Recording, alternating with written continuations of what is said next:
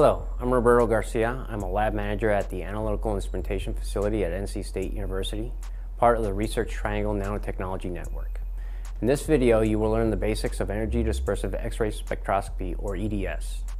EDS is a non-destructive analytical technique. It provides information on the elemental and chemical composition of a sample. EDS essentially allows us to determine what something is made out of. To perform an EDS experiment, we need an electron microscope, a special detector known as an EDS detector, and software to analyze the data. You may be wondering how a microscope, a tool that is used primarily for imaging, can provide elemental or chemical information. In an electron microscope, a high-energy electron beam is accelerated towards a specimen.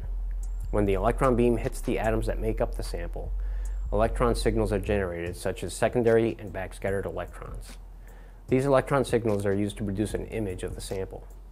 However, electrons are not the only signals generated as a result of the beam interacting with the sample.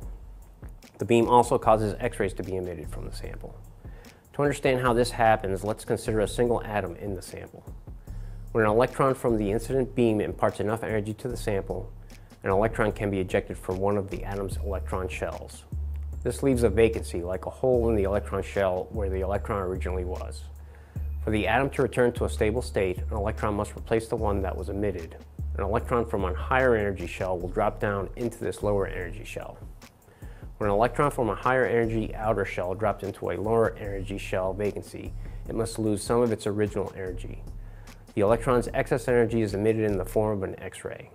This X-ray can be detected by the EDS detector and analyzed by software to identify the element that it came from. How can an X-ray identify a specific element? Well, not all X-rays are alike. X-rays can have varying energies measured in kilo electron volts, or keV for short. They can also have different wavelengths.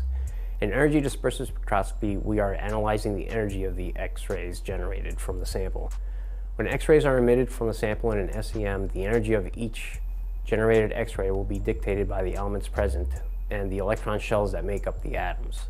Basically, this means each element will have its own unique identifying X-ray signal, just like how humans each have their own unique fingerprint. Analyzing this signal for an EDS experiment involves measuring the energy of each characteristic X-ray signal and counting how often that particular energy signal appears. A special detector must be installed on the electron microscope to detect and measure these signals, simply called an EDS detector. The beam hits the sample.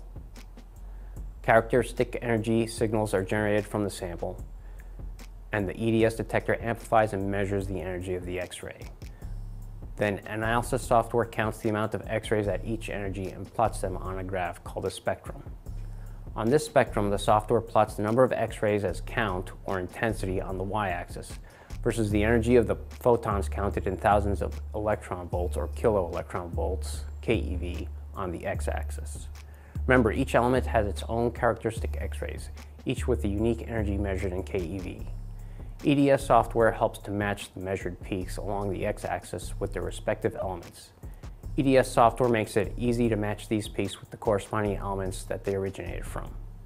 Here are important things to note about EDS. Some elements have overlapping energy peaks with other elements.